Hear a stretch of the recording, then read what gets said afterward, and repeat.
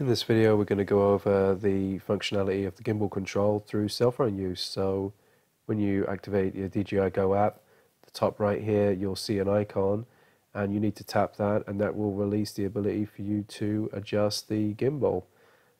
So basically what you do is you tilt your cell phone forward and backwards in relation to where you want the gimbal to be parked, and once you are happy with that angle of the actual gimbal, you can then go ahead and tap that button, and that will lock it into place. So now the gimbal is locked in the angle that you need it to be, and off you go to record some pretty cool footage.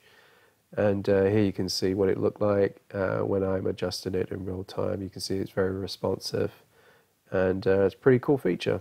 I hope you like this video. I'd love to hear what you think about the gimbal control through cell phone use. Thanks for watching.